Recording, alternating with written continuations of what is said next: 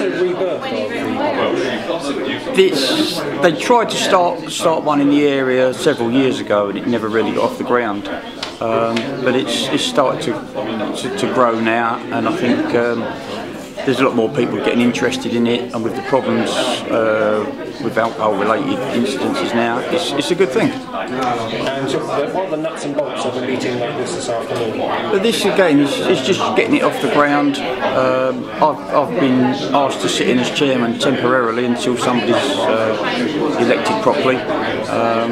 But it's a case of trying to get everybody in one place at the same time, and trying to address any issues that they have. You're an extremely busy man. Do you get time to speak to the publicans in the Thurrock area?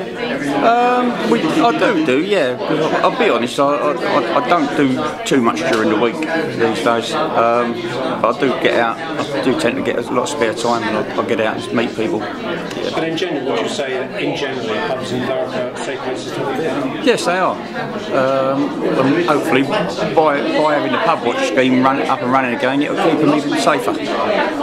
Just sitting here with the Paul Adams, licensing officer for Thurrock Council, just trying to encourage this scheme along.